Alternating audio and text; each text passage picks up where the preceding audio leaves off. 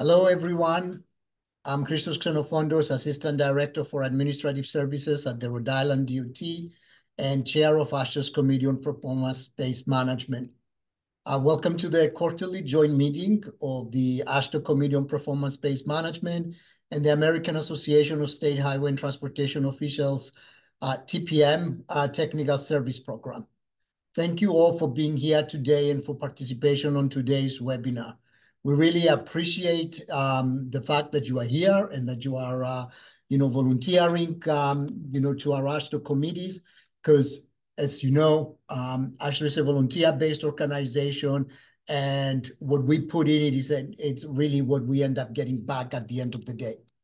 So we have many folks to thank as we begin our webinar today. And please allow me to recognize our Vice Chair, Jean Wallace, and our Secretary, Karen Miller, and our entire Committee on Performance-Based Management leadership team for their volunteer work to keep the Committee on Performance-Based Management on top of everything that is happening and ensuring that it meets both yours and your agency needs. Also, many thanks to Federal Highway, especially Smith-Jackson, for their partnership with AASHTO, the committee, and the entire performance management community. A huge thank you to Anna McLaughlin and the entire AASHTO team for supporting the committee and for all of the work to keep us going. A special thanks to our featured topic speakers today. Our quarterly web calls aim to share AASHTO and Committee on Performance-Based Management information and updates with the members, the stakeholders, and our partners. Before we begin, note that links to the notes and slides from today's web call will be posted on the TPM Pool Fund web portal at tpm-portal.com after today's webinar. We would ask that you please mute yourself during the meeting to avoid any distractions. We have reserved time for discussion today, and entering your information in the chat will help us organize that conversation. You will be able to unmute yourself or raise your hand later on if you wish to speak. We have a great program planned for today, and with that, let's dive into our agenda and review the agenda. Next slide, please. So, our featured topic for today is policies in action. I think a lot of you have seen lately the NPRMs that have come out of Federal Highway, and how the Committee on Performance-Based Management has been working to react to that. Policy is critically important for all of us. It really drives decision-making, but policy also drives investments and it drives results. So before we, jumped into the, featured topic, we can first hear from Anna McLaughlin on the AASHTO updates and from me on the Federal Highway updates. Following that, the chair of the Subcommittee on Policy and Rulemaking, Ryan Huff, will present on our featured topic. He'll cover why good policies matter, various state policy case studies, pending rulemaking, and provide other workgroup updates. Following that, Deanna Belton, Jean Wallace, Daniela Bremer, and Matt Holbrig will provide updates on the new work that their respective PIARC committees, PIARC is the World Road Association, will be undertaking in the new 2024-2027 cycle that kicked off last month in Paris. As you know, international collaboration is critically important for all of us, as more of the critical transportation challenges that we are facing are global in nature, and global challenges require a global approach for a solution. We will then transition into our AASHTO Committee on Performance-Based Management business meeting with the subcommittee, task force, and working group updates. With that, let's get started. Next slide, please. So first on our agenda is Anna McLaughlin and an update from AASHTO. Anna is the Program Director for Transportation Program Management. Anna? Thanks so much, Christos. It's good to see everyone here. Thank you for joining us today. I do have one slide if you could. Yeah, thank you, Lori. I just had a couple of things I wanted to touch base on today. And I think we'll hear more about the NPRM when Ryan talks later today, but I did want to just let everybody know the comments are due on March 12th. AASHTO did complete drafting our comment letter. It has been completed and sent off to AASHTO President Craig Thompson for review. I shared that with everyone this afternoon so that you can kind of see what the AASHTO comments were, and encourage everyone to submit on behalf of your state DOT. So if that's something in the works, you can see what the AASHTO comments were. If someone, I did send that out to our CPBM list, but if someone didn't receive that and need me to send a copy, send me a chat and I'm happy to do that. I also just want to say thank you to everyone for submitting your comments in from each of the states. And thank you to a huge shout out to Ryan. Ryan, thank you so much. Thank you so much for all your work on this one. It was a shorter time frame than we would have liked, and the turnaround was really quick. So it was a lot of hectic kind of get it done, and we all appreciate everyone's help with that. So thank you. I also just want to mention quickly that AASHTO has kicked off our reauthorization process. And there will be more coming in the coming months, more information on that. We expect to have like a more fleshed out schedule. But kind of our plan is, the AASHTO plan is that committees will be developing and approving policy recommendation white papers. We're drafting a total of 8 papers across all of our AASHTO committees. White paper number 3 will be performance-based management, planning, and data. So we'll be working with the Committee on Planning and the Committee on Data Management and Analytics to craft one white paper that will kind of roll up to kind of all of the reauthorization documents that AASHTO has. We're looking at a time frame of like August to have that white paper drafted. So that is something that we'll be working on. I am especially interested in getting any volunteers. I know this is something our policy and rulemaking work group will be working on.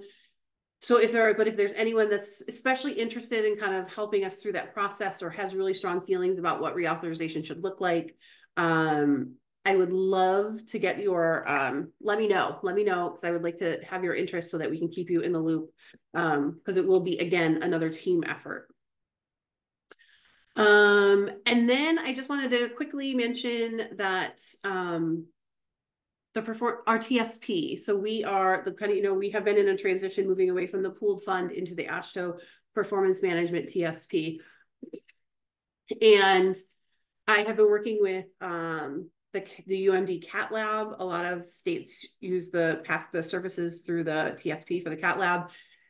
And we'll be sending out letters of commitments. They should be going out next week for FY25. So those will be going out to the contacts that we have. If anyone has any questions about that, again, feel free to reach out to me and let me know. But you'll be seeing those coming next week. And then one last thing, I could just put a plug in for the joint meeting. And I have a whole slide for that. Ta-da! We're hoping to have a registration page up in the next month, but I hope everyone can mark their calendars to join us in St. Louis. So we're very excited about that. We'll be meeting jointly with the Committee on Data Management and Analytics and the Committee on Planning. So that should be a fun conference. We also, just a reminder, if anyone is interested in specific topics, a survey did go out about that. So we are kind of collecting interest on specific topics. So if anyone has anything that they would like to see covered or have a special interest in or would like to present, be sure to fill out that survey. And that's it for me. Thanks, Christos. Thank you, Anna. I mean, and really a huge thank you for Anna for the leadership that she's provided since she joined not that long ago, but, having to deal with so many things at the same time and helping us keep moving things along. Please, when you get the TSP commitment letters, you really need to sign up for them. It's what is going to help us continue providing the benefits that we are providing to everyone through these webinars, and a lot of other technical support that we have been providing through the pooled fund in years past. With that, next, we're going to hear from Mshadoni Smith-Jackson. Mish has over 20 years of experience in transportation civil engineering, and she rejoined Federal Highway Administration in September of 2022 as the team leader for performance and asset management. She manages the TPM and asset management programs, including rulemaking, performance management the transportation asset management program recertification, consistency determinations, as well as guidance and technical assistance and development. But even above that, she really has been a great partner working with us and the Committee on Performance-Based Management. Mish? Thanks, Christos. Sounds like I'm pretty busy there with that intro. I can't believe, Anna, you missed that low-hanging fruit of saying, meet me in St. Louis. I mean, I just felt that come on. So forgive my my funniness here. But I just wanted to give you guys a couple of updates on what we're doing on the federal highway side. We are gearing up and preparing for our 2024 TPM reporting and significant progress determination, which will be happening this fall.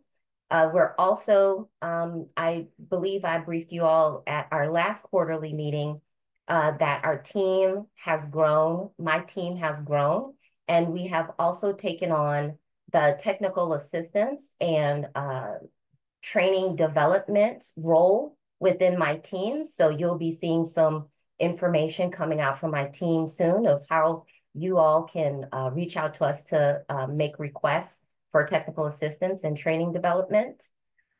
We also are in the beginning stages of a new project to revisit the TAMPs from 2022.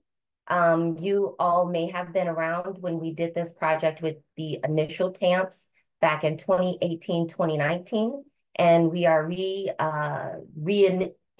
that project to see how we have changed over time.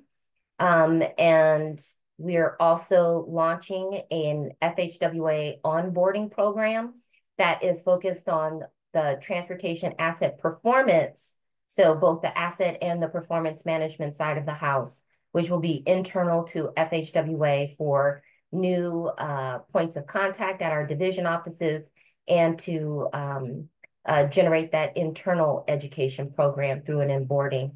Anna already mentioned that we have a brand new rulemaking that came out in December, the greenhouse gas final rulemaking, and that there is also an NPRM that's out on the street, and comments are due next Tuesday, March 12th.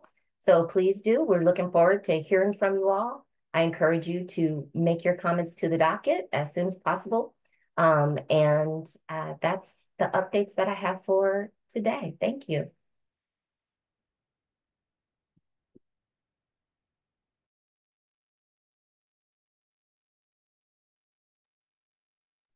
Am I turning it over to Ryan? Thank you, Mish. Do we have any questions for Mish? I'll save them for later. So we'll now transition into a feature presentation with Ryan Huff. Ryan is Chief Strategy Officer at the Nebraska DOT, where his role is to improve the department's own smart, data-driven decision-making. He's chair of the Policy and Rulemaking Subcommittee within the AASHTO's Committee on Performance-Based Management, and Fisette, with Fisette from Rhode Island DOT serving as vice chair. Ryan will be presenting today, as I mentioned earlier, on policy in action.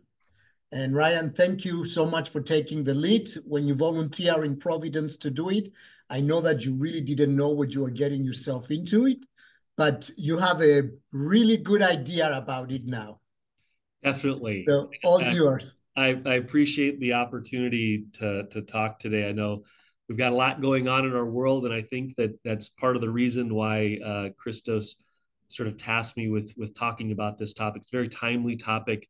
I think a lot of you are familiar with policy making, but for those that might not be, Christos thought it might be useful for me to walk us through some of the some of the aspects of policymaking, why rulemaking is important, and just sort of, center ourselves around sort of this idea of, how do we balance all these things in policymaking for the right outcomes. And so Christos mentioned our group, the rulemaking work group. We meet monthly on every second Tuesday at 1 p.m. Eastern. We sit around and talk about all the different things that are happening in the policy and rulemaking world. Anna and Mish mentioned a few of those things. I'll mention them a little bit at the end of my presentation, but I wanted to start off by talking a little bit about, just policy in general. I think just to define it as to get us going, it's just an approach to doing something, whatever that defined approach is for your organization with regard to many things. And it's not just sort of in the transportation world. It can be in your HR realm. I've listed the work from home. That's a very common policy many of us work with. Some of us that are recovering traffic engineers, work with access control policies. These things help us control, sort of access points along a highway to sort of minimize conflicts. In Nebraska, we have a cable median guardrail policy, something that sort of marries up data analytics and some research to define when is it cost effective to include cable median guardrail in our projects. There's a lot of incidental hits that drives up maintenance costs, but at the same time, we know they sort of minimize those, cross median crashes, head-on crashes. So there's a lot of value to those. And then I guess more germane to this group is some of those policies related to performance. Lori in our work group mentioned the policy related to performance in bridges. So if, for 3 consecutive years, more than 10% of NHS bridge deck area is classified as structurally deficient, the state must sort of obligate more funds for those bridges. And so these are just some quick examples of policies we work with, we see every day. But I wanted to take a step back and just talk about why are policies important. There are many aspects of policy and what they do for us. First and foremost, they give us direction and guide what we do. I think we work in large organizations that we deal with a lot of complex decision making every day. The way we behave and the decisions we make, if with good policy, they can help us sort of begin pulling all in the same direction. They also promote sort of consistency and fairness. So wherever you have a standard, you can sort of begin to apply what you do in a more fair and sort of equitable way.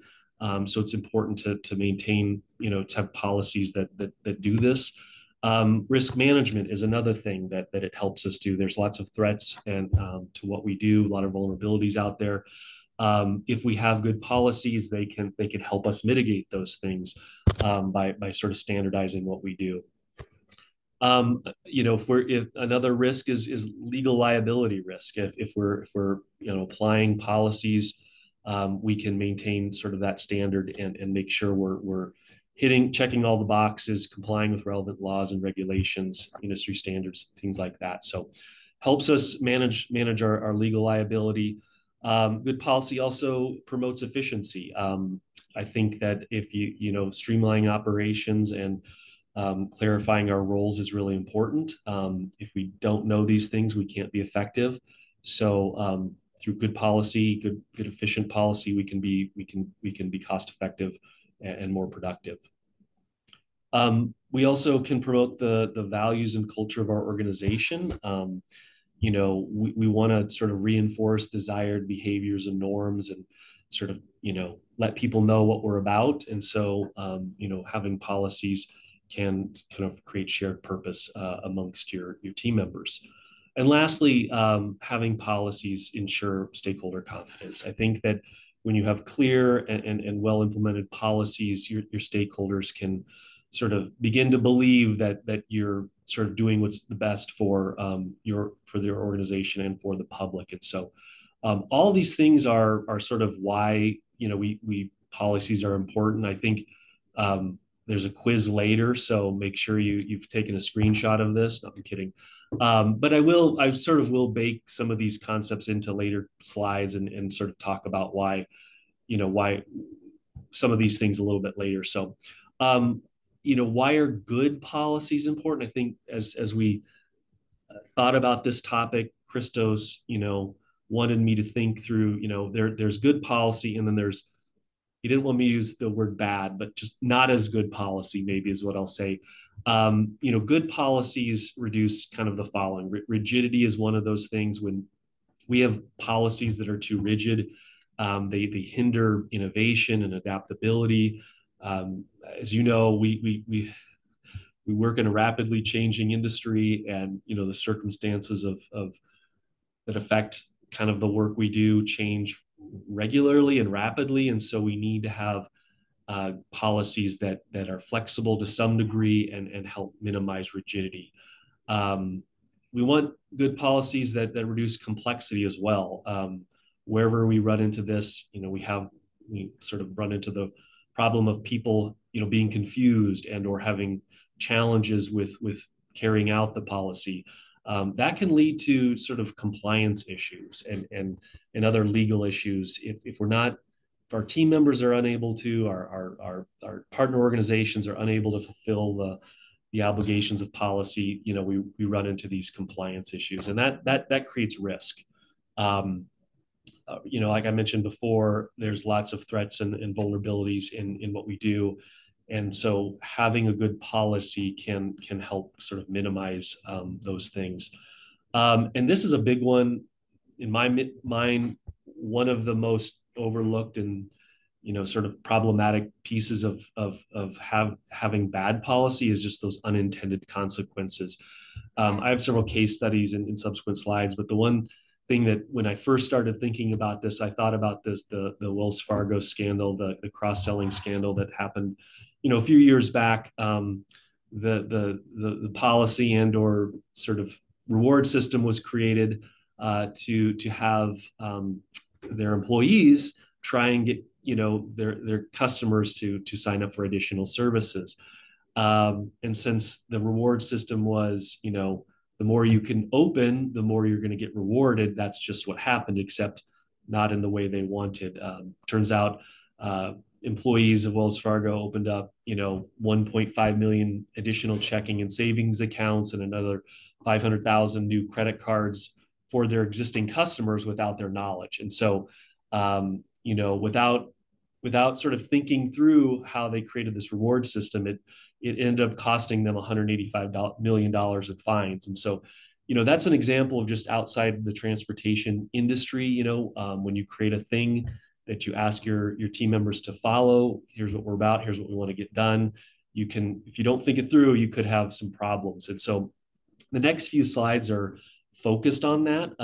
At least from my experience, I just sort of reflected on things that I've come across in my travels that some recent, some less recent, that sort of relate to unintended policy consequences.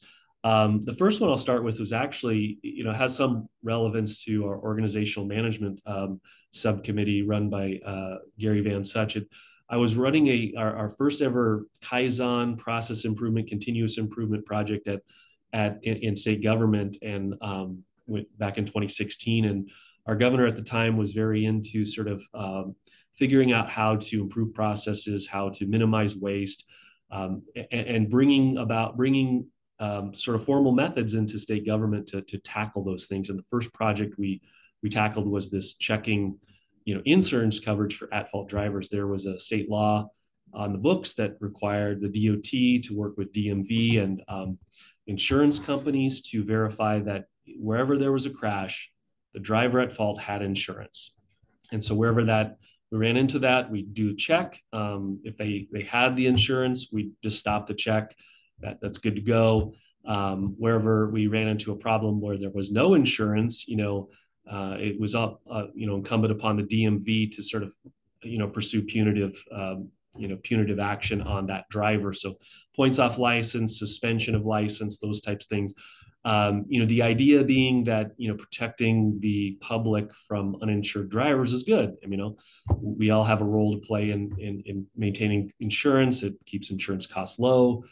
Someone needs to sort of take responsibility for those crashes. That's a good thing, right? So we think about it that way.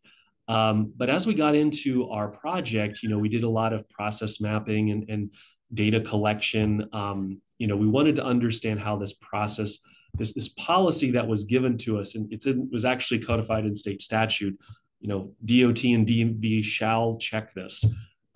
We found that this process took 44 days to check, but we found that the actual time we were spending touching the thing, processing, was only about 15 minutes. So it took 44 days to complete 15 minutes of worth of work. And so that's clearly out of whack. And so we spent a lot of time sort of figuring out where the lead time was taking too long and things like that. We had 70,000 crashes a year in Nebraska. And so as you can imagine, the time spent on this process really added up. And really there was a lot of delay, a lot of inventory, things all you process improvement people sort of cringe at, myself included. And so we were able to, through our Kaizen, shave that 44 days down to 1.5 days. But that's not really the headline. The headline here was the policy itself, not the process. And that's why I bring this up. We had a policy intended to protect the public. And, it's sort of, we sort of, as we were looking at it, we said, boy, we're not seeing a lot of drivers without insurance, at least the ones that are at fault. And so we checked it, and the percent of all drivers that didn't have insurance that were at fault was only 0.007%. So we were spending hours and hours and days and weeks working on this thing that almost never happened. And so, we brought this to the attention of our governor and elected officials in the legislature, and we said, we don't think this is effective. We don't think this is a good use of taxpayer dollars. And they agreed. And so, it's a situation where we think, boy, this is a good thing for taxpayers, but, is it really effective? Especially when we're chasing something that almost never happens. And through this, without even checking in this or looking at this, we would have never known. So this is one of those situations where sort of good intentions get in the way of sort of what is actually happening. And so you've got to be careful about the policies you enact, even if they sound good. And so that's just sort of an example I use from sort of state government in Nebraska. I'm sure you all have things like that you don't see as adding any value, but I highly recommend, process improvement for things like this if you're interested in changing what's going on. Another case study is the National Electric Vehicle Infrastructure Program. For those that aren't aware, this is the new formula program that was put into the bipartisan infrastructure law. The program itself is intended to create a network of electric vehicle charging infrastructure across the United States, such that it sort of reduces range anxiety for EV owners, and hopefully in the end induces electric vehicle adoption to drive down sort of carbon emissions. So it's a great program, but in Nebraska, we're trying to run the program. We're trying to get our program up and running. I bring this up because there are many sort of policy aspects, lots of rules and guidelines associated with the NEVI program. You can see a few. I have a couple of bullets here telling you where you must build first, that these things must be publicly accessible. You have to have a plan. But when they first started this program, they did a rulemaking, a sort of where they asked for information from states, and they eventually enacted a rule that says these EV stations must sell in units of power or by kilowatt hours. And you might wonder why that's important. It's important because the alternative to this is selling power in units of time, so how long you're plugged in. And that's not the most transparent way of selling electricity. This is because batteries in these EVs are engineered differently. Some accept maximum charge at the expense of the battery's lifespan, whereas some are engineered to just sort of incrementally take power and to optimize the overall battery life. You know, but the idea being that selling by units power, that the consumer can be assured that what they're getting is accurate. So you know, this is just, you know, an example. You got vehicle A, they're plugged in for 1 hour, they might receive 12 kilowatts of power. These are made up numbers. Vehicle B, on the other hand, same hour, same amount of money spent on that time, you know, gets less charge. And so, you know, the idea, you know, through the rulemaking was that selling in units of time provides the consumer with the greatest amount of transparency, and that's good, right? We want transparency in these things. Things are funded by taxpayer dollars.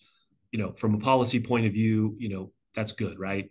For Nebraska, that created a challenge, and this example is intended to show you where sometimes federal policy making can actually interfere with state policy making. And so I mentioned that on the surface, that is a good policy, but in this particular case, it turns out it's slightly more rigid than state law in Nebraska allows. And this is obviously a unique and very specific example, but I think it points it out, what I'm trying to get across.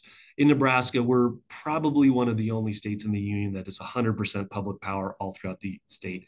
And that's good because it keeps our power costs low.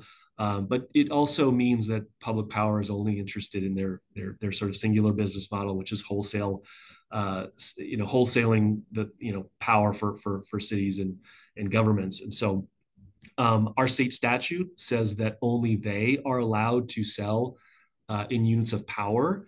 And that creates a problem because our public power entities do not want to own, operate, run these public charging station. They just, in their minds and in the DOT's minds, additionally, we're not in, I call it the gas station business. Gas station owners, the fuel retailers, they are in the gas station business, and they see a huge opportunity with these NEVI funds. They are very interested, but because of this statute, they are sort of unable to fulfill that federal requirement of selling by unit power. So you've got the federal policy over here, and you've got the state law over here, which means, you know, effectively, NDOT can't sort of move forward. You know, public power doesn't want to do this. The private sector does, but we've got this law. And so when the rulemaking or the request for information came out, we were very, very clear with them. We can't do this. Our state statutes prohibit this. Even so, they move forward. And so here we are. We've been trying for the last 2 years to get state statute changed so we can do this with our private sector partners. And it's still kind of hung up in the legislature this current session. But this is just an example of just, you know, even though you've got a well-intentioned policy, it could have these other unintended consequences. You got to be thoughtful. And I think, to be fair, I think, you know, we're a very isolated instance of this. So, you know, making that change is probably the best. But here's Nebraska over here. We're having trouble trying to fulfill and do what's right for the taxpayer with these funds. So just an example of where, you know, policies can interfere with each other. The last one I'll point out, I'll mention is just NEVI and Buy America. I mentioned NEVI. It's this program. Its intent is to build up this network and create all these benefits for the environment through reduced EV adoption and reduction of greenhouse gases.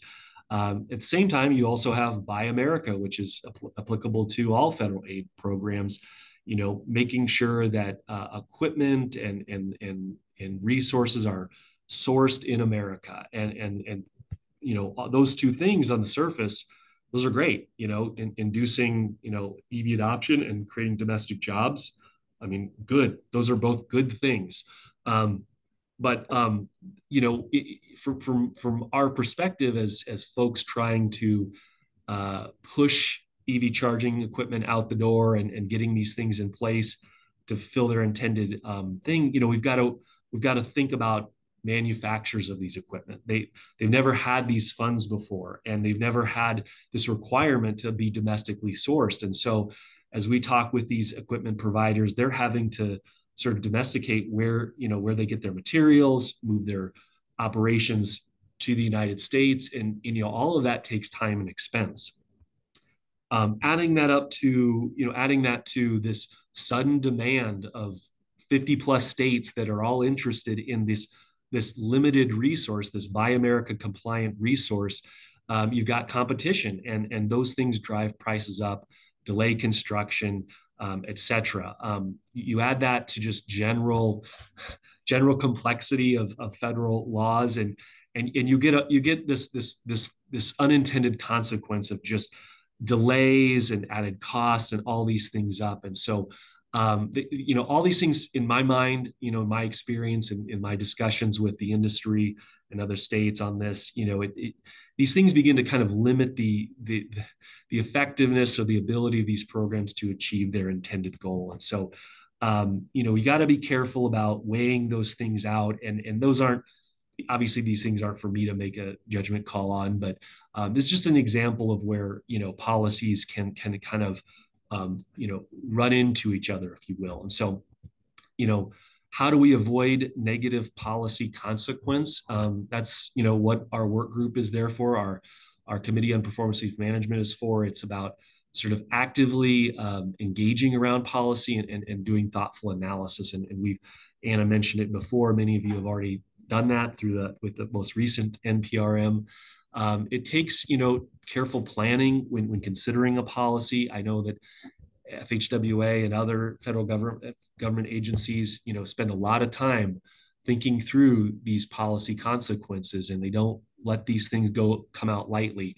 Once those are in place, or proposed, you must review those things to make sure that they're good. They don't have these problems. Once they're in place, you've got to implement them. Anna mentioned the greenhouse gas final rule and target setting for that. We're beginning to move into the implementation phase. Eventually, we need to move into that monitoring phase where we sort of think through, how this policy is working. I mentioned the Nebraska specific case study. We went ahead and monitored that policy related to at-fault drivers and found that it's not working. And so we went ahead and changed that. So the greenhouse gas file, this is an example of just a finalized rule. How do we work with finalized policy? How do we monitor that and things like that? We've engaged with our members. We see what the policy says, or the rules say. What do we do with that, and how do we comply with it? How do we make it effective for what we're trying to accomplish? We did a survey, and our members told us, there are several things that we're interested in. Target setting best practices is one of them. How do we leverage tools and other data to support some of the implementation and compliance with this new rule? And lastly, how do we marry that up to what I call adjacent efforts? There's many of us that have statewide initiatives or federal, executive orders that require us to do other things. There are other federal programs, CMAQ program, the carbon reduction program. How do we sort of work those things together to sort of work towards the center of that Venn diagram? Our job is sort of policy and rulemaking is to help us get to a point where we can all effectively comply and excel at compliance on these things. So I mentioned that was an example of a kind of a finalized rule. Those that are in draft, the NPRM, we mentioned at the beginning, these are sort of proposed rules that need our review, and many of you have participated in that review and offered your comments to AASHTO, and we appreciate that. That's very useful. The way I think of rulemaking as a collective sort of transportation industry, we're trying to balance things. We've got the regulator on one side trying to maintain consistency and fairness, yet at the same time, making sure things are compliant with laws. And lastly, making sure things are sort of aligning with the value system of the current administration. They've got to balance those things against the complexity of a rule. And so, how complex should we make this? We want to try and minimize that, I guess. States and the regulated, as I call them, we're trying to in our comments, in the rulemaking comments, say this is, maybe this is too complex and we need to minimize that. We're also, through our analyses, trying to illustrate where it could create operational inefficiencies or other conflicts. And so in the end, the rulemaking process itself is an attempt to sort of, think of it as balance these things. And so, it is tough. There's many things to consider. There's this complex landscape of geographies and statutory frameworks all across the nation, and how do we navigate these things? It takes that review, that careful consideration, that the engagement amongst our members to make sure policy is ends up being effective. So I'm going to start wrapping it up here. Our work group, I mentioned, follows these things, and it's our job to kind of help keep our members plugged in. For those that aren't familiar, the GHG final rule, recently was, published at the end of last year, said that targets must be submitted by the start of February. A lawsuit is sort of in the process right now, and so FHWA has chosen to delay the enforcement of that target, that deadline, and so the new enforcement deadline is the end of March. And so if you haven't had a chance to talk with your MPOs or think through your target setting, you still have some time on that. Be willing to talk a little bit more about that if you have any questions. I won't mention much more about the NPRM that's out there. Anna, I think, sufficiently covered that. We got a lot of great comments. Some concerns out there. Some of the changes, are sort of good to go. But overall, we hope that through the rulemaking process, we can get some of our comments addressed. I'll wrap it up by just saying you can find our work group just at the TPM portal. This is where we manage and maintain all of the different subcommittees and work groups. You can find our work group by just going to the community tab and clicking on the CPBM and scrolling down to the policy and rulemaking work group. And so that's where we manage and maintain some of the resources and information we provide and publish for our members. And so I'll stop there, I'll wrap it up, and just ask if there are any questions about those things. Ryan, we do have 2 questions actually in the chat. Mm-hmm. One from Larry. Are many agencies using methods such as scenario analysis and/or causal analysis for exploring or identifying and understanding unknown uncertainties or unintended consequences? That is a great question that I love, because I have I actually have an example, and I can just reflect on my own our own experiences. Electric vehicle adoption is a growing concern amongst policymakers, namely because the primary source of our revenues is gas tax. What happens when what sort of adoption scenarios would it take for us to have our programs interfered with? And this was something a previous director of ours really wanted to tackle. And so we worked with one of our consultant partners to develop a scenario tool that sort of looked at and let you as the user play with adoption scenarios and different. So you could say, hey, adoption in Nebraska is going to be pretty slow. You could also adopt in a scenario that it adopts that kind of hockey stick adoption curve where you sort of reach critical mass at a certain point, and through that you'd sort of progress through a series of decisions that you as the users that can make about a scenario. The final slide lets you pick the fuel, electric vehicle registration fees, or other things that could offset those things. And we use this extensively with our legislative partners to sort of show them, hey, if this happens, we might need to consider a new or increased registration fee. Or if you do this, you may need to start taxing electricity. And those things are been very useful. And so, yes, scenario analysis is incredibly powerful when you want to think through a policy. So hopefully that answered the question, but we've found success with with scenario planning tools at Nebraska DOT. Thank you, Ryan. The other things that we have, they're actually they are more comments rather than questions. So we can always come back at the end after that and following. Great presentation as always. Thank you to both you and Lori for leading us through this time of a lot of policies coming out and working together with the leadership of the Committee on Performance-Based Management and Anna to formulate our response. So with that, we're going to move on to some of the updates from the PIARC cycle and what we're going to be working on over the next 4 years. And first up is Deanna Belton, who's the Director of Performance Risk and Investment Analysis within Minnesota DOT's Office on Transportation System Management. Deanna co-chairs the Committee on Performance-Based Management's Task Force on Emerging Performance Areas, and she's a working group leader for PIARC's TC11, focusing on public value creation. Deanna? Thanks.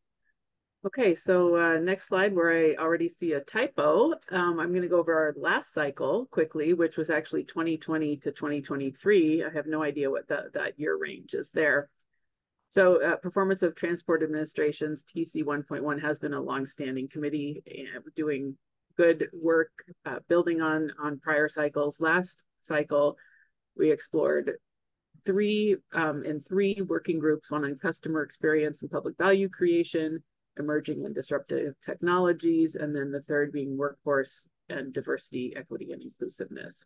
And I should mention that our TC, our technical committee, won an award for that work on diversity and inclusion, and that was a really proud moment for us, and it was actually the first award that PIARC has given on that topic.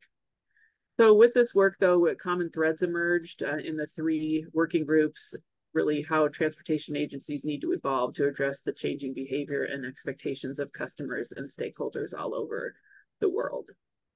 Next slide.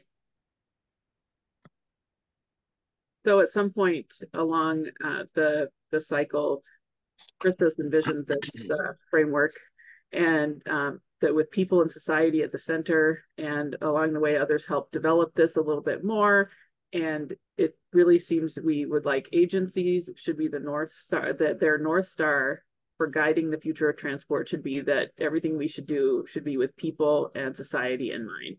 And similar ideas have been coming out of other places, like the TRB, Critical Issues in Transportation, and then the NCHRP Moonshot Project, also new visions in transportation agencies like Utah using the quality of life framework, and Iowa making lives better through transportation. So this is going to continue to evolve, but we're pretty excited about this, this idea. Next slide. So with our new cycle, with the correct dates, we are going to extend our work with the umbrella topic of the transport agency of the future. And we would be furthering the analysis with the three topic areas: envisioning this transport agency of the future, public value creation by transport agencies, and creating a stronger workforce, a stronger future-focused workforce. We're also going to be getting some support from the TC, the Communications Commission of PIARC, because we've been asked about a cross-cutting issue on how road and transport agencies can improve their image with the public and stakeholders. Next slide. So here's a little more detail than we actually need, but I wanted to have it be a little more inclusive on the slide, that the issue one, or the working group one, being envisioning the transport agency of the future. This got a big jump start right before the cycle started by having a workshop at the World Road Congress in Prague last October, and then a similar one at TRB in January. You'll see some of the preliminary research questions and topics below, and just kind of glance at these, but there's going to be some overlap with the other working groups. I just wanted to get those on there. And the next slide. The next one, public value creation. Want to introduce this one just to remind folks, or if they haven't heard it, that the public sector's measure of success is public value. It's similar to the private sector's bottom line of success being shareholder value, but with public investment, it obligates us to understand the values and aspirations of the communities we serve, and to be efficient and effective in managing resources and to create public value. So we would like our approach to be aimed at improving outcomes in areas not traditionally measured by transportation is what we're going for here. And we have our preliminary research questions on the slides here. We're going to be exploring these things and looking at frameworks and to come up with some best practices and recommendations over the 4-year cycle. Next slide. Finally, our third issue, our working group 3, includes the interrelated issues of talent management, new competencies, and as a result of technological disruptions taking place, and then to try to identify what makes an attractive employer. So they will, again, build on work from the prior cycle by further developing issues of the workforce modernization, skills, and enhancing diversity, equity, inclusion. And let's see. And so here we have their preliminary research questions. Since I just only have a few minutes, didn't want to read through those, but there are some overlaps with equity and looking at measures and looking at what our mission statement should be and whatnot. So the other heads up that I actually got a clue to remind people of based on Matt Habrick, who had his slides in there early, is that PIARC will most certainly be looking at surveys and case studies. And so I would encourage you, if you get one of those surveys requests, to please fill it out. It really helps us. This is the bulk of how we get a lot of our additional information. And then if you follow up with case studies. And so just a heads up to clear your calendar for those. Anyway, it's my honor to be serving this role, and thanks for your time. Thank you, Deanna. And next up is, of course, Deanna is serving on the best committee for PIARC, but I'm very biased for that committee. Next up is Jean Wallace from the Minnesota DOT. Jean is the Deputy Commissioner and Chief Engineer for the Minnesota DOT, and as you know, Vice Chair of the AASHTO Committee on Performance-Based Management. She'll be presenting on the upcoming work of Technical Committee 1.4, Planning the Resilience of Road Networks, Climate Change and Other Hazards. And I believe, Jean, you have also taken on the mantle of a working group leader for TC 1.4. Actually, I am not at this time yet. My arm hasn't been twisted enough yet, Christos. Thank you very much, Christos. And yep, there's the next slide. So this TC is building on kind of a longstanding committee as well, planning the resilience of road networks. It's actually shifting from more of a climate adaptation focus to a resilience focus. And it's building on the work that was completed in the last cycle on the PIARC Climate Change Adaptation Framework for Road Infrastructure, which is a very comprehensive document that was finalized in the last session, in the last cycle. And the intent now is to take that climate adaptation framework and essentially adapt it to resilience activities and taking an all hazards approach. So in this sense, it's a lot like the NCHRP 2332 project, which is developing the resilience guide for transportation systems and for taking an all hazards approach. So I think there's going to be a lot of opportunity there to coordinate with that NCHRP project and with the AASHTO task force. I'm really looking forward to that. So that's working group 1's task, is really to adapt that framework from a climate change only adaptation framework to a resilience framework. And then we have a second working group that is looking at developing or gathering some best practices and some case studies and understanding organizational resilience for road networks. And what we really mean by that is how transportation agencies are organized. And as it states here, to really understand resilience, implement resilience measures, measure it, evaluate the effectiveness of resilience. So we even had a little bit of, I think, a little bit of back and forth on what this actually means in our first kickoff meeting. But it's not about a resilient organization as it is about how an organization is, well, organized how transportation agency is organized to support resilience and a resilient transportation system. So those are our two working group efforts for this next cycle. I think there is some thought about trying to do the best practices survey earlier on in the cycle. So as Deanna just noted, you may be getting a survey sometime, at least in the next 4 years, possibly in the next 2 years. We encourage you to certainly fill that out and share what you're doing in resilience within your organizations. And I will share that I'm serving on this, and actually I'm probably going to stay engaged with both working groups if possible. The other U.S. representative is Rob Capolanos from the resilience team at the Federal Highway Administration in Washington, D.C. And he was on the this TC in the last cycle. And so he brings a lot of good knowledge from how the climate adaptation framework was developed and how we can certainly apply resilience to that. So looking forward to working with him and with all of our partners in this TC. I think that's all I needed to cover for today, but I'm certainly open to any questions.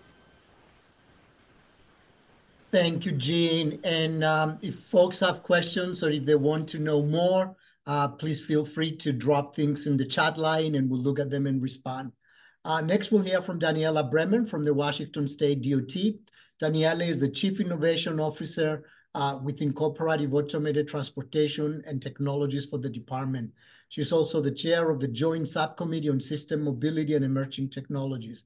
She will be presenting on the planned work for TC 2.5, Road Infrastructure for Connected and Automated Mobility. Daniela? All right, thanks, Christos. I'm going to stay off camera because I have a very shaky connection, so I apologize for not being on video here. Can you hear me okay right now? Yes, we can. Yes. Okay, thank you. All right, so I was asked to join this TC25 Road Infrastructure and Connected and Automated Mobility group. It's interesting because it's a new group. It was just created.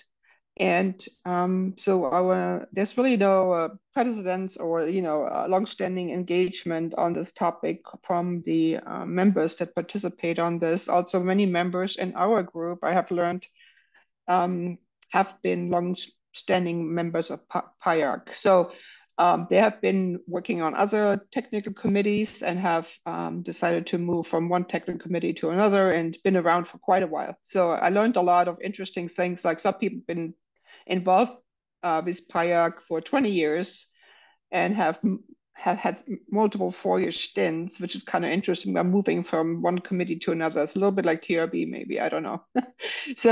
So we had some benefit of some experience, but I think most of the people in the room, we had, I think, about 30 folks there in Paris, were really new and really trying to understand how PIARC works, how this road infrastructure for connected and automated mobility group should be functioning, what the focus should be.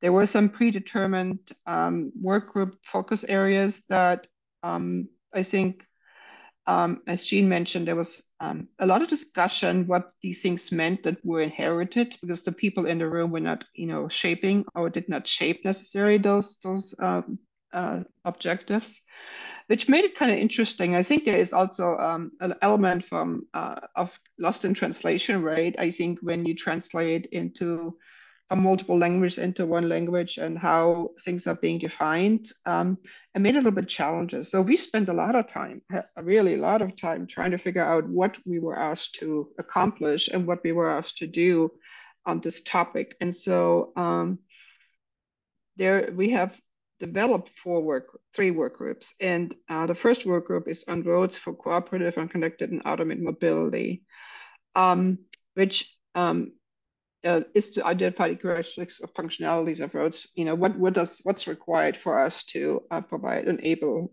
cooperative automated transportation technologies. Now, the second group is very similar. So we spent a lot of time trying to figure out, is it really one group? Is it really 2 groups? We spent a lot of time trying to tease out a little bit why number 2 is different from number 1 and in which way. And a lot of time was spent on that effort. I think there's a lot of sort of overlap, and I think I'm going to trust the process that over time, as these two groups work on these topics, it will kind of become clear where one ends and one begins, or where they overlap or not overlap, because it made it hard for people to figure out where they should volunteer. So when it came to the work group 3, which I was asked to co-chair, I had kind of agreed to help out in the beginning. I didn't really know what I was getting into. But I thought by the time we got to work group 3, we were pretty worn out from the conversation, how 1 and 2 is different, and what we're really trying to do, and what is in the scope of a committee that we can actually, what can we accomplish.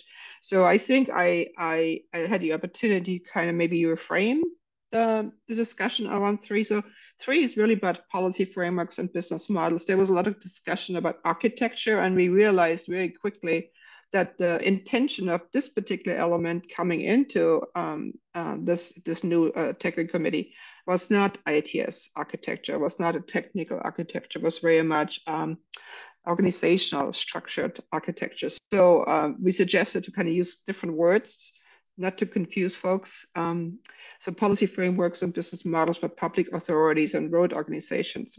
How are we organizing ourselves? How do we structure ourselves? What policies, organizational, interesting conversation, the policy we just had, again, kind of fits very well to this group's effort. How do we organize and structure? What business models are we using? And to enable deployment of technologies. And I think there's still some searching and figuring out exactly how we want to structure this. It sounds like we're going to do surveys and case studies and use cases, and so very similar to the other technical committees, trying to figure out how perhaps we can combine and consolidate some of these surveys so we don't, survey everyone to death. But there was a lot of emphasis. The other issue that was really hard for us was the idea of connected and automated mobility technologies, deployments of those and applications of those in the different countries. It was a different income structure from high earning countries to low, and the incomes countries. And that's kind of hard, trying to create a work product that can apply equally across the board. I think that's going to be a little bit challenging. So we'll probably explore that a little bit further. And then, so the last item on this was interesting because a lot of people came to connected and automated mobility because they have a very technical background. So the people actually that I volunteered, out of the 30 or so people volunteered, and I'm sure more will be volunteering, who probably will do it remotely or over email because they were not in the room. But most of those tended to really want to talk about the technology deployments under work group 1 and work group 2. So in the end, we really had hardly no volunteers at all because people said, I'm not a policy person. I am a technical person. I don't know anything about policy and frameworks and business models. And it was kind of interesting because that would lead me to think that maybe this work group 3 need to collaborate with some other groups, other technical committees, in order to maybe bring some participants to bear that have some of that experience. So anyway, I think in the end we came up with a good sort of resolution of what we were trying to pursue. But I think there's still some vagueness and some clarity needed, and also how are we going to attract some participants to that number 3 topic if everybody else in that technical committee is really technically focused.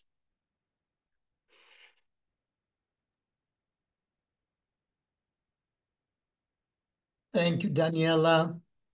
And wrapping up this part of the agenda is Matt Hoprick from Iowa DOT, where he serves as the Transportation Asset Management Administrator for the department. Matt is the co-chair of the Committee on Performance-Based Management, Subcommittee on Asset Management, and he'll present on the upcoming working groups and activities for TC 3.3 asset management. Matt? All right, thank you very much. Yeah, this will be a bit of a study in contrast from Daniela's group, because the asset management committee has been around for a while, so we're pretty well established. In fact, we're one of the few committees that actually maintains a document, a manual, and I'm going to actually post a link to that in the chat here for today's meeting. That asset management manual has been around for a few cycles now, and just to kind of reiterate for for everyone kind of following along here, the way PIARC is sort of structured is that we operate on a 4-year cycle, and every 4 years there's a World Road Congress event that takes place somewhere in the world. The most recent one was in Prague, and that kind of is the capstone of a cycle. And then we have just started the kickoff of the next 4-year iteration. And every 4 years, the PIARC organization reevaluates all of the committees, determines what specific activities they want that committee to work on for the coming 4 years, and then to be able to deliver in time for the next World Road Congress, which in our case will be taking place in Vancouver.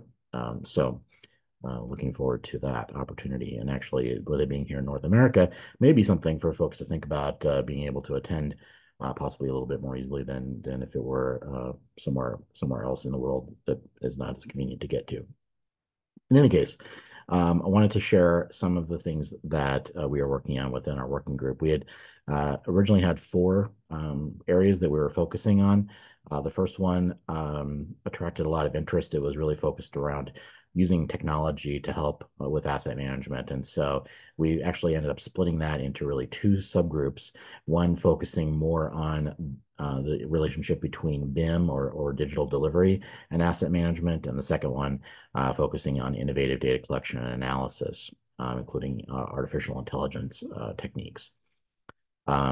The second task or kind of group of work will be related to measuring and reducing risk and improving the resilience of road networks. So again, kind of touching on that resilience issue that Jean brought up earlier. And in fact, one of the things we'll be doing within the asset management committee is coordinating with that committee as well as others on the issue of resilience. We have our topic 3 is renewal and rejuvenation of aging infrastructure, and that's really looking at particularly as we have infrastructure that is towards the middle part or end of its life, kind of what we might consider to be a low fair condition or a poor condition maybe. What are the opportunities and options for renewing and rejuvenating that infrastructure? And then the 4th working group will be focusing on updating the content of that manual that I referenced a moment ago. So if you have a chance to look at the manual, you'll notice that it is very much kind of a lightweight document. It certainly has some rich content in it, but it is not as feature rich, I would say, as, for example, the AASHTO Asset Management Guide, which hopefully many of you are familiar with, or your agency's asset management folks hopefully, or at least are familiar with the AASHTO Guide. However, as the PIARC manual has been done entirely by those that are working within the working groups. I think it's a great document and can support asset management activities around the world, especially for low and medium income countries. Next slide, please. Kind of a little quick introduction to the team. We have me as kind of the main member that we don't actually, it's not really a designation, but I don't know what else to call myself. I'm the one that gets my travel funded to go to these meetings. We have these other members, including Meredith Hill, who I see as on the call today, Tasha Clemens, Derek Constable from Federal Highway, that serve as what we call corresponding members who are able to participate in the work of the committee, but do not have their travel funded. The USA also has nominated 2 associate members. We have Katie Zimmerman and Omar Smadi that participate in the committee as well. And I'm going to be coordinating with all the members to ensure that there are opportunities to engage with and support the work of the committee. And the committee will next meet in October in Birmingham, UK, just before the Highways UK 2024 conference. When I talk about kind of coordinating U.S. members, the point there is to find opportunities for everyone to kind of engage with the work of those working groups and provide supports to represent the U.S. In terms of information and case studies that can be shared. Also, to participate in those groups and learn from those groups in a way that we can then share and disseminate information we might be gleaning from other international colleagues back with the asset management community at large. So. Next slide, please. I do want to make sure to point out our homepage, and from this homepage, you can get a link to that asset management manual. And So please feel free to check that out. I think the slides are available, so you can don't have to copy down this whole big long link, but hopefully you can find the slide and get right into it. The committees will be having, or the committee will be having 2 virtual meetings per year in addition to the 2 in-person meeting opportunities. Those virtual meetings we'll be looking for information, case studies, possible presenters for seminars and conferences and discussions about kind of the ongoing work that the committee has to deliver on those objectives that are set forward in our terms of reference. So I'll be working with the asset management community to make sure that information is kind of being shared in both directions about what is happening and to help bring international best practices to light here in the United States, and also to share some of the great things that we have going on in the U.S. with the international community. So that's all I have to share, I think, on this one. Lori, correct me if I'm Thank you, Matt. Yeah. This is really great work from all of our presenters and representatives to share what they're going to be working on in the future. We're going to be looking for opportunities over the next 3+ years to be bringing you updates on the work, not only asking you to fill out surveys and case studies, but also to be sharing with you some of the work that we are doing as it's been completed and is getting published. So next on our agenda, we're actually going to move into the business meeting and updates from our subcommittees, task force, and working groups, starting with the research working group and the co-chairs Ed Block and Alma McLaughlin, and from and we'll turn it over to Ed and Alma.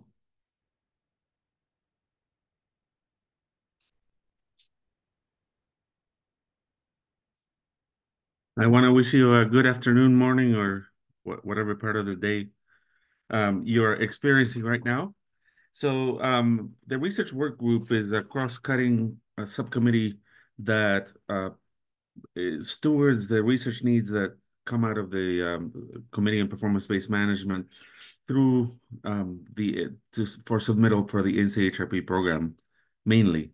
Although we maintain a complete listing of all research needs and the research management system at the TAM portal, tam-portal.org, so that anybody who's interested in helping with research can find that.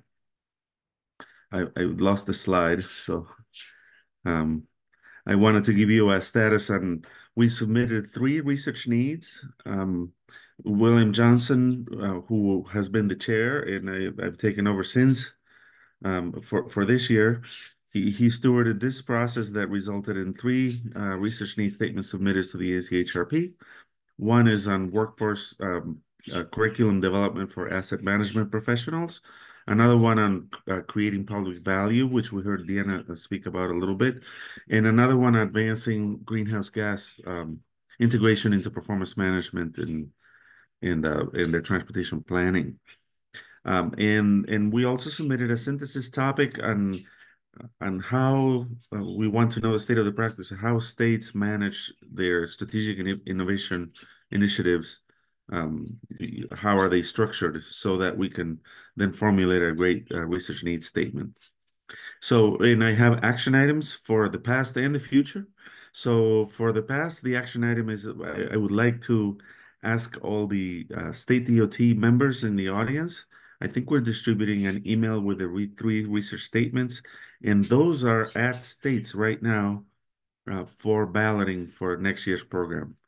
And so the deadline for submittal back to AASHTO is March 25th, but internally, each state has an earlier deadline from the subject matter experts or whatever process is used at the agency to prioritize which ones are important. And our message here is for you to advocate for the ones that represent our committee's best thinking on research needs and our most pressing needs. So these are the 3 titles, and these are the numbers that you would see in the ballot. And so what you need to do is find out who manages research at your agency and make sure that you have a voice in how your state ballots it. And of course, we want you to rate it a 5, highest priority. And we've even provided text via email that you can use to highlight the research needs statement and then advocate for it, because other people are advocating for their research needs, and we want to make sure that ours gets taken care of as well. The next slide. So that's in these are the, for example, in Connecticut, our deadline is March 11th. So that's just Monday. So we have to, I dug around, found my research manager, and I'm sure that I'm either talking to the person balloting on the statement or responding myself.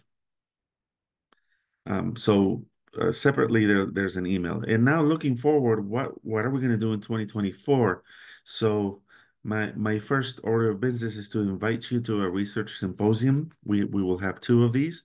This is a 2-hour virtual meeting where we will have breakout rooms. We will not have souvenirs, novelties, or party tricks, but plenty of interesting things to talk about to start the process of figuring out what's important for research for us. We are starting with what our sister committees in TRB have have developed. We're also distributing a survey. There'll be a link in the following slide, so that we're hoping you fill out by March 21st. What we want now is to just get the idea with a working title and a few sentences about what it is. And we want that by March 21st. So in April 11th, that's the working date we have. It may change slightly, but we would like to invite you all to that. Our subcommittee chairs will be guiding the breakout sessions, and we hope to identify things that we want to push further. And then a second one where we will actually, we want to have teams of people that are drafting them over the summer so that we can get them done in time. I want to give a kudos to, I'm stealing all this process from William because it has worked really well under his leadership, and we want to just make sure that we can continue that momentum. In September or in sometime late summer or early fall, we will be prioritizing them and then submitting them for October 31st, and hopefully we can feed that pipeline. This field is not, this challenge of performance management is not going away. In fact, it is broadening. So I expect that there is a lot that we can focus our attention on, and then we have to pick the best for that. Okay, so look for an invite for April 11th, and I hope you can make some time. These have been well attended in the past, and we want to have as broad reach as possible to have the best research needs come forward. And in the next slide, there should be, the Survey Monkey that we're hoping to get out to you. And well, it is already live, so you can, I think you can already answer it. There is a QR code if you're so inclined. And we hope to see you on April 11th. And that's my update.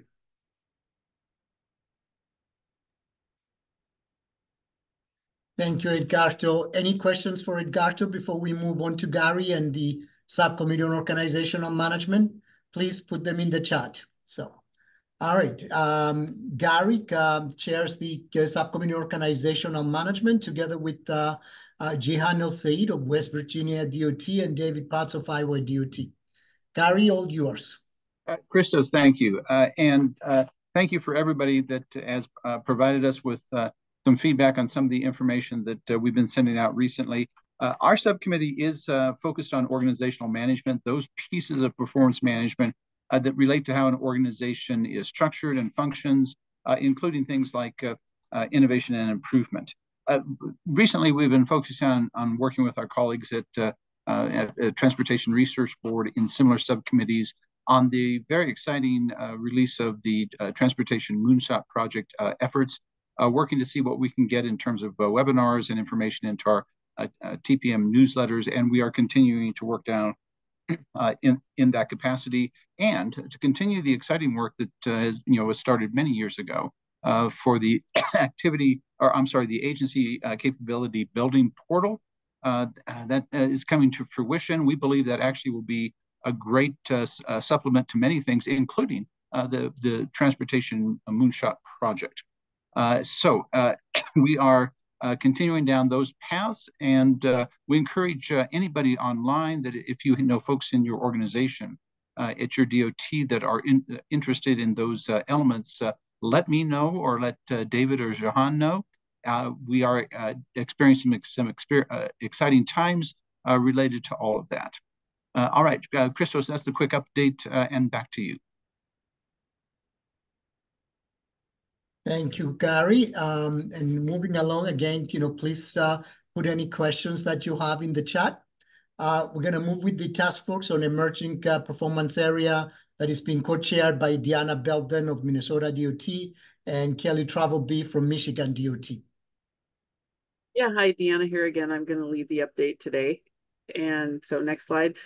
So this is, again, we might not need the background and purpose very much longer here. Everyone is really aware that transportation agency goals and objectives are moving to be more holistic and focus on broader society goals and values. And so that's why the task force was formed, to look at how this is affecting things and how we might recommend measures and to move these things forward.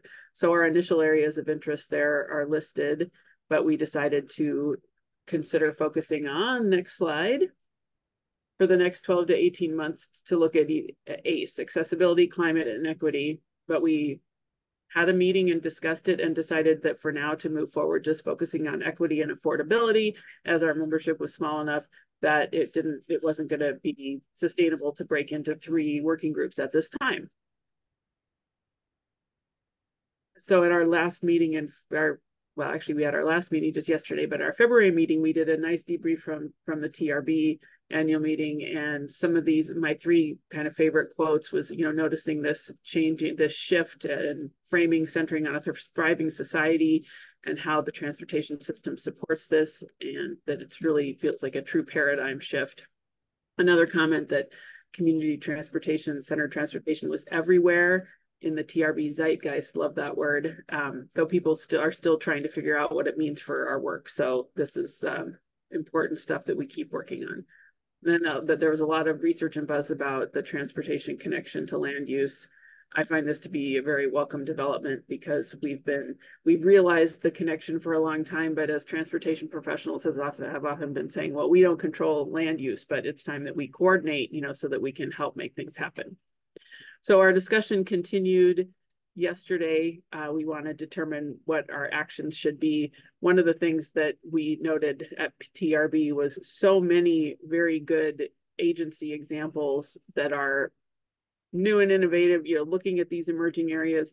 So we're talking about if we would do a showcase of good practices, probably on on this TPM portal under our task force. So we're going to look toward that.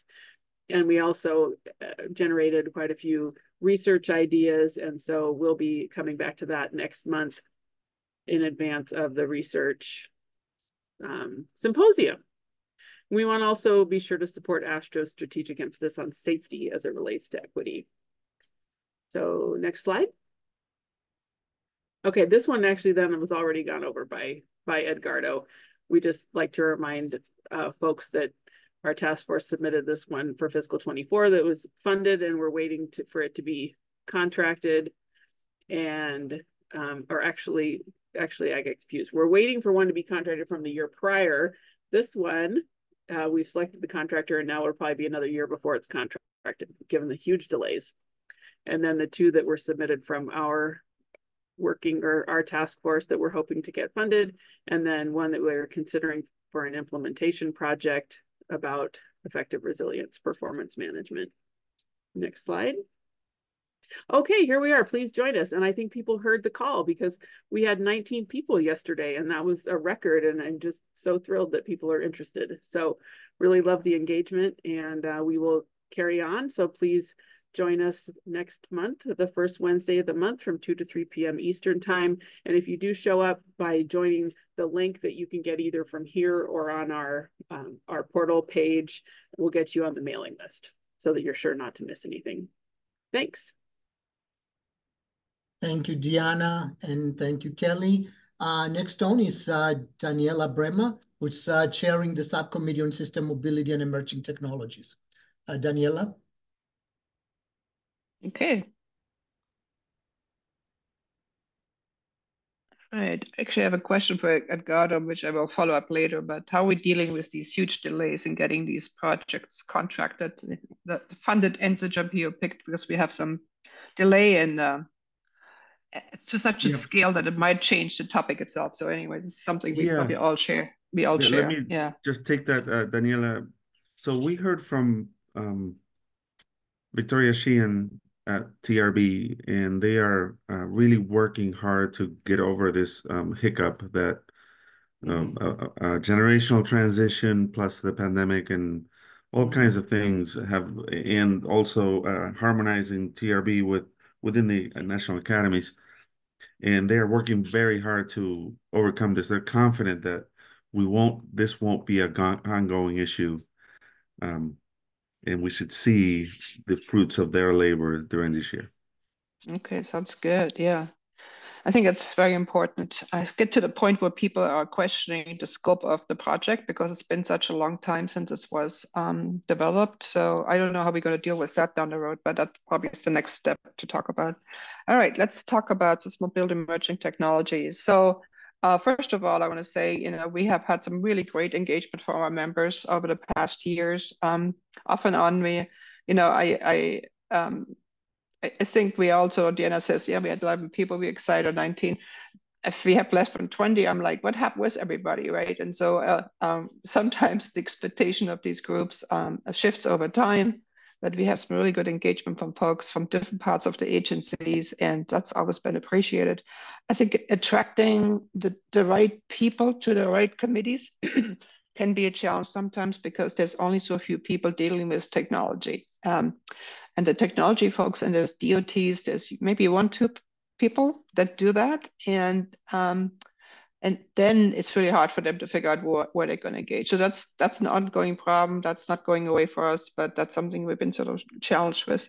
How do we make it worth their while? So we had a lot of sort of momentum around the COVID years with providing sort of timely information. We kind of been able to pivot a lot as the SMET committee was broad in scope. We were able to pivot a lot and pick up things that nobody else was dealing with or needed to be dealt with in time. And so during COVID years, we talked about the availability of travel data and availability of private sector data and data to plug into questions to the various organizations and governance structures had about where people were moving and how traffic flow was being respective of the various restrictions from COVID. And so that was interesting because we really started to appreciate the value of data. And that was really important, I think. And we continue to build on that momentum. Most recently, the conversation really are moving now around machine learning and artificial intelligence conversations. What are the applications, performance analysis? How do we better understand data that's available to assess performance of our strategies that we are deploying? Using machine learning and artificial intelligence, where it's being applied. I know the asset management groups are more heavily engaged in the ML side of things, but this discussion is kind of getting broader and there's a lot of interest. So there's a couple institute projects ongoing right now. They're probably going to be finished this year on the use of machine learning and artificial intelligence at state DOT. So hopefully these 2 items of research will come out soon and help at least illustrate also, again, by the time they come out, they're dated by a couple of years, but illustrate what DOTs are doing. There's a huge need for information exchange on this topic. People always want to say, what are you doing? How are you deploying? What kind of data source do you have? So that's been sort of a focus recently. Seems to be emerging as a focus. And again, it's also where is this being discussed? What other committees are doing this? So it seems, again, to be pivoting to pick some of this up. We did complete a strategic planning process. I mentioned that during my last update, which provides us some information on potential research, but not as much as we hoped for. So there will be some additional work needed to identify research needs going forward out of that work and the work that is now emerging, especially with the AI/ML's discussion. So we're looking at refocusing the work scope and plan for SMIT. So there's a request to potentially moving from a joint subcommittee to a single standing committee model, instead of being under two standing committees, being just housed under one standing committee. That's still kind of evolving and not totally figured out yet. We do recognize there is a lot of overlap, and that will continue. We'll continue need to recognize the need for coordination between the standing committees. Actually, there's 3 standing committees that deal with this topic. So there's this performance-based management, the analytics committee, and then the standing committee for a transportation system operation. So all 3 committees have elements, also not fully engaged in the topic itself, but they all have elements. And so we're trying to figure out how to best navigate that and how to best coordinate that need. So that's acknowledged, and it will not go away, but trying to make the organization a little easier. We have a lot of conversation performance evaluation needs for our congestion operation technology deployments. We just had a big there's a big discussion on developing maybe some synthesis projects or some research projects on this to see what states have deployed what technologies, what have to learn from it. We seem to keep hitting the hurdle of data proprietary issues and agreements that the states sign with the third-party providers or the OEMs or whoever is providing that particular technology service. That makes it really hard to document and publish and talk about the performance results on the system. So that continues to be a challenge. I'm sure how we easily overcome this challenge, but there is more of a call for that. We actually, there's a conference coming up in July on automation, and there's a lot of interest in developing a workshop around this from the federal side. So that is interesting because the feds would be probably the best to enforce that, especially if federal money is used like grant money or discretionary money for deployments. But again, it's a difficult topic, but very much an interest. And then discussion about merging with other work groups that deal with AV, CAV, CAT, and all these technology-related topics. Again, how is that best done? How are we going to do that without, so we're still meeting the needs of our DOTs in this area. So a lot of discussions to be had and challenges to be figured out. That's where we are right now.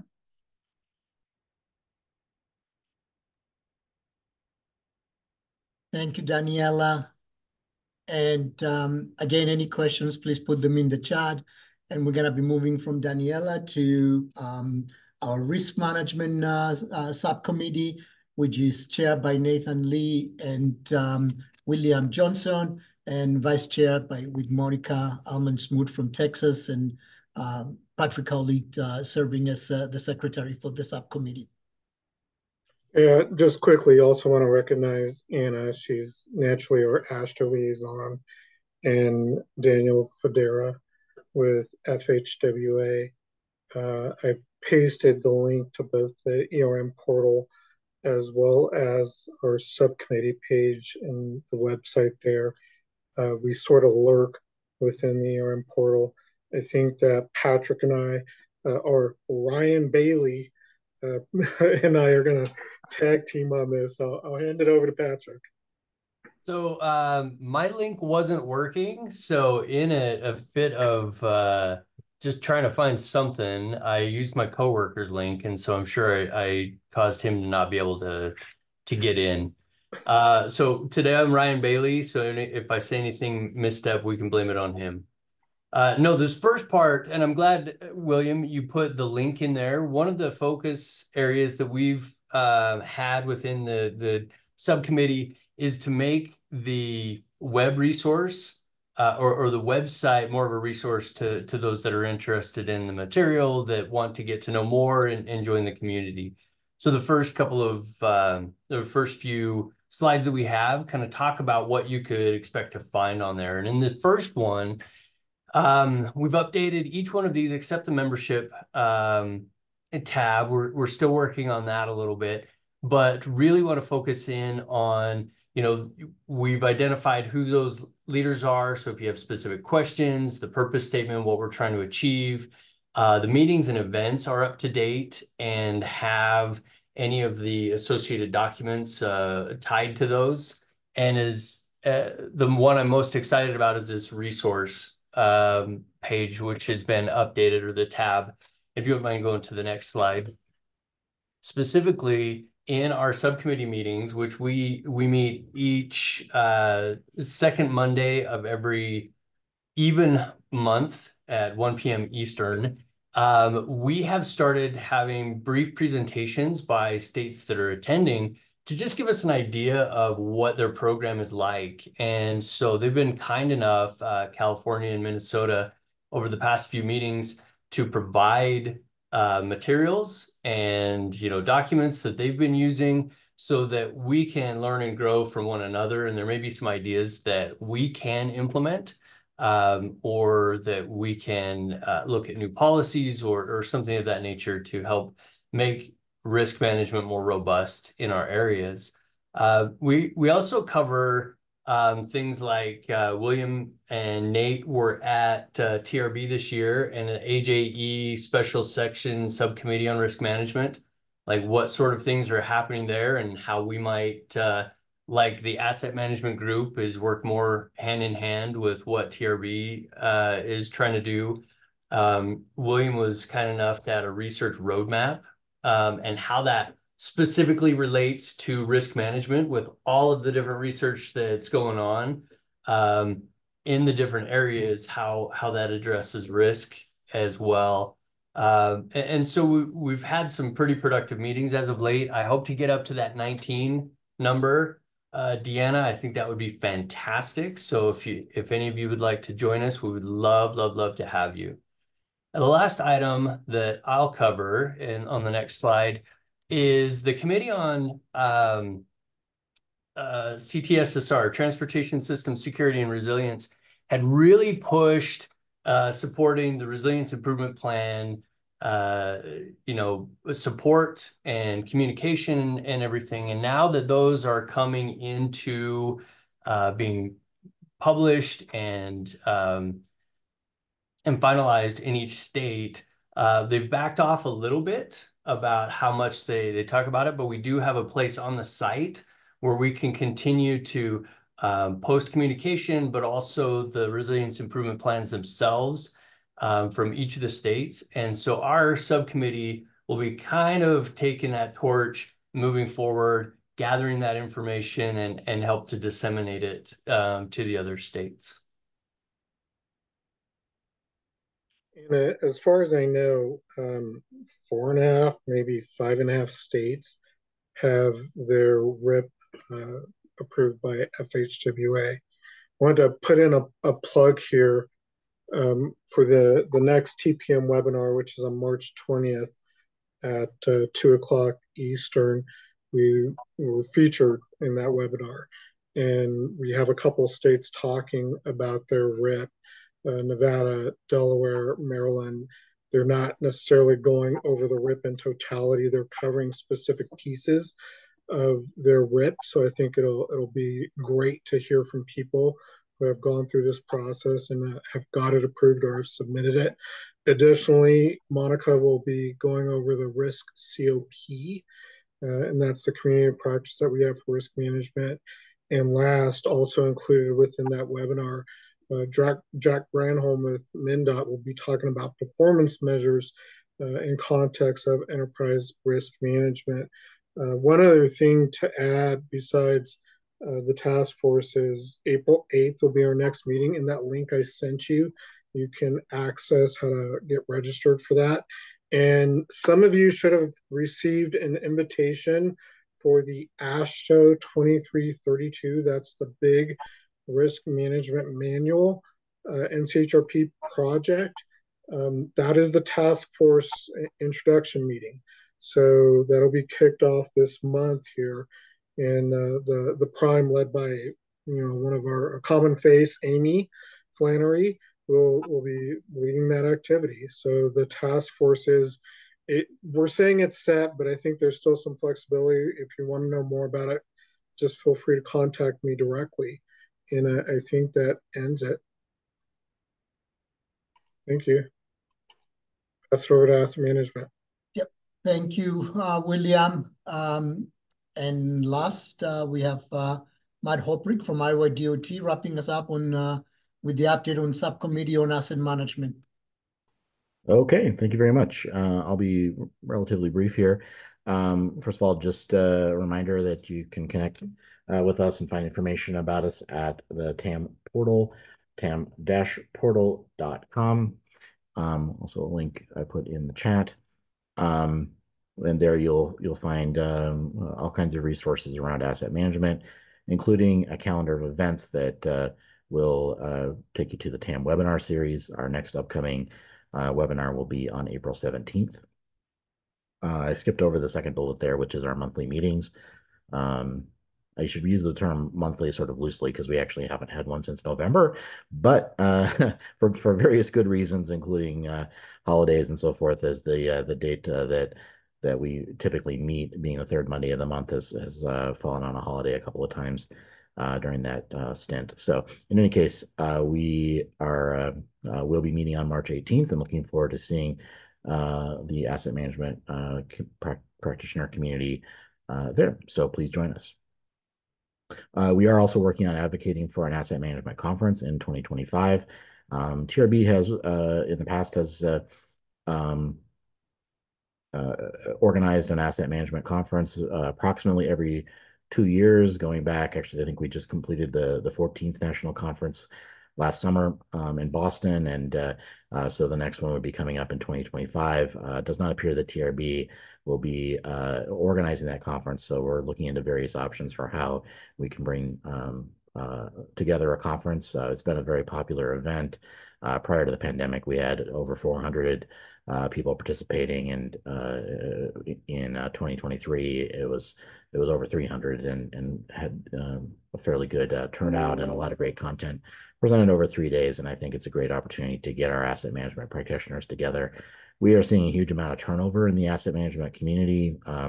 New people coming in and working on asset management, not only at state DOTs, but also not only at the federal level, but also state and local agencies, transit agencies. And so it's a great opportunity to meet face to face and kind of help build our community, because in a lot of agencies, there are not that many people who are kind of focused on asset management. And so having the opportunity to come together, learn from each other, share things that work or some things that don't work can be very, very valuable. We have a few work plan items as we've been kind of working on in addition to what I mentioned above, the ongoing activities. Mike Johnson has been leading a team that's been working on evaluating the annual consistency review and really looking for commonalities among the agencies. The 52 DOTs that have to submit that are required to submit that documentation every year.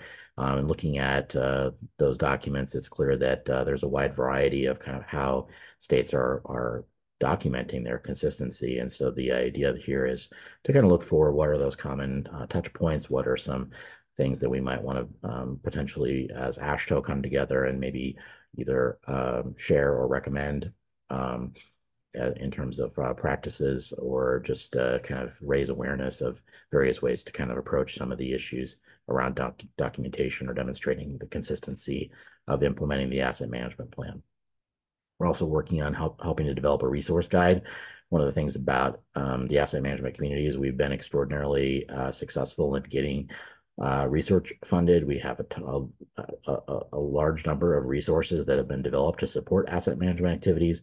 And I think, as I mentioned earlier, especially for people who are kind of coming new to the asset management community, having so many resources can sometimes be overwhelming. There are so many research reports, tools, other resources that are available that it's sort of difficult to know exactly where to start. And so the idea of the resource guide is to kind of serve as a roadmap to all those resources and help people navigate it and identify where they can get the information and resources and help that are going to be helpful to them, and also how they can contribute to the community and support ongoing efforts to develop asset management resources. And then the last thing that on the work plan is our TAMP review rubric, really thinking about how we might want to evaluate asset management plans as we kind of look at them objectively and provide some feedback or some kind of a rubric to be able to evaluate an asset management plan and look for ways that we could recommend either improvements or identify promising practices that are being put forward in those plans. This is not necessarily to do that process, but more to develop kind of what would that framework look like for that review. So those are some of the work plan items that we have, and appreciate this audience here today. If you're an asset management practitioner or involved in the asset management activities, thank you for being involved. If you're not, please make sure to pass along this information to those in your agency who are working on asset management so that they can kind of connect with our community and become involved and learn and share what are things that are happening in your agency or the agencies you work with. Thank you. Thank you, Matt. Are we planning any webinars or anything on consistency reviews and so forth in the future out of the asset management subcommittee? That's a great question. We have recently been talking about the upcoming webinar timeframes, and I would have to say that you're catching me cold, and I don't remember exactly what we have kind of agreed to the upcoming ones. I don't know if anyone else on the call, Kiana's here or somebody else. That's okay. We don't. So we can always circle back, but that's a great opportunity to look at what we could do in the future. Right. And bring something forward. So thank you again to Matt. I don't see any questions in the chat. I've gone through them. A lot of good comments, a lot of great links in the chat. And a lot of that discussion that has taken place, will be part of what, Lori will be including on that web portal. So since we don't have anything, actually, I'm going to skip the discussion part because there was no questions there. And I'm going to turn it over to Karen to recap our action items that out of the meeting today. Great. Can you hear me? Yes. Great. So if you're not getting regular emails from Anna, I put a note in the chat. Please let her know, as she would love to add you to the CPBM email group. It's a great way to stay connected. And I also put a link to the Federal Highway TPM frequently asked questions out there. If you go to the TPM website, it's kind of my one-stop shop for Federal Highway. There's a sign up there also, and you can get you can stay tuned for all this good information coming out. So for the action items today, we encourage each state DOT to post comments to the Federal Register by next Tuesday, March 12th.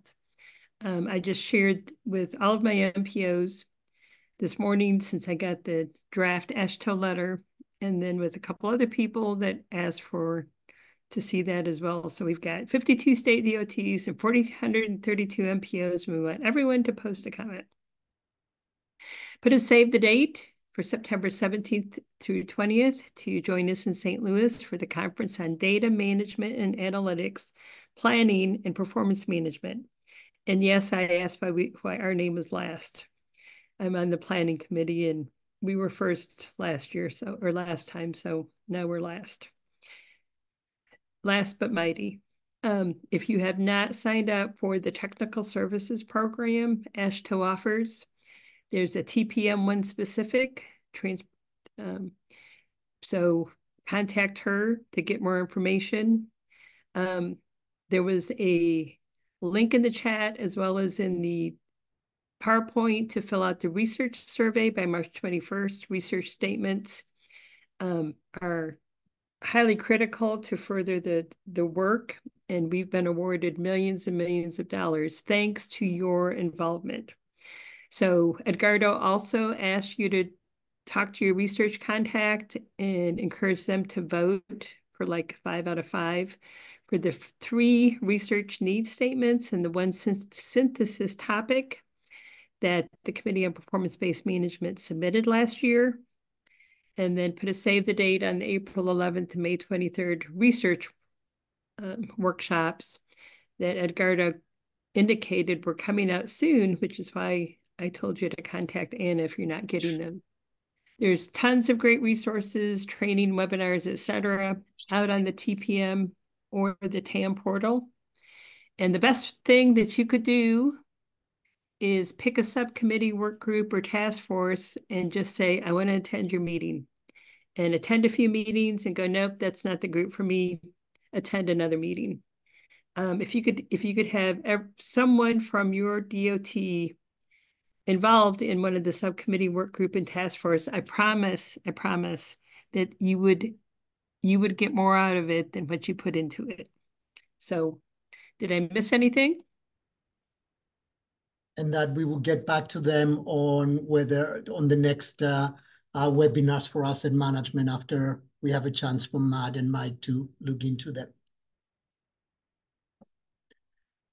Thank you, Karen. And thank you again to all of our speakers and to all of the attendees for today. Please make sure to check out the TPM portal for all your performance management resources, including the notes and materials from this meeting today. Please watch your emails for the upcoming spring edition of the TPM newsletter. And as William shared earlier, please join us and register for the March 20th TPM webinar number 21. That's what kept confusing me. I would have shown up on March 21st instead of March 20th. So it's March 20th. Our vice chair for the Committee on Performance-Based Management will be moderating that webinar. So Jean will be in charge of the webinar, and it's gonna be about the intersection of risk, resilience, and performance management. Great lineup, as William shared earlier. A huge thanks to everyone for being here today. Really great thank you to Spypop Ponderance and Rory Richter for their support, to Mish for their partnership, and to Anna for always being there when we've been needing her. So thank you, everyone.